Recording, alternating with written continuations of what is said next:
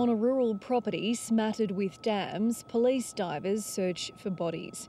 A week after Sydney couple Jessie Baird and Luke Davies were allegedly murdered, the investigation has led police here to a property southeast of Goulburn. Divers arrived first thing this morning to resume yesterday's search. It is our number one priority at this moment to try and locate Jessie and Luke to give the family some solace.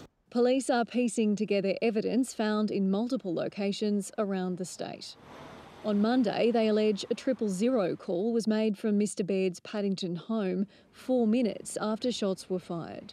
There was a 000 call made from Jessie's phone, however, it disconnected.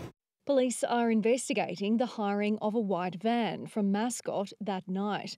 2 days later, on Wednesday, bloodied clothes were discovered in a skip bin in Cronulla. The same day, police allege the van travelled to the small town of Bungonia, stopping at a hardware store.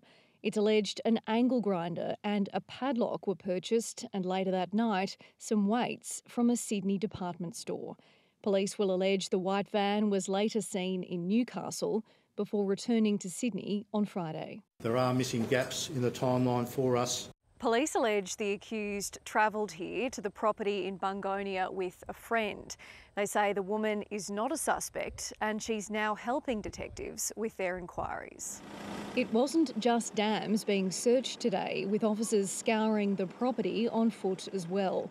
A tinny was seized and taken for forensic testing, but little else. Police divers packed up and left around lunchtime with no sign of the bodies and allegedly no assistance from the officer in custody.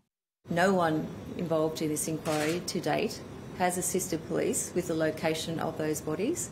Police say they're now looking anywhere between Goulburn and Newcastle for the men's bodies. Isabel Rowe, ABC News, Bungonia.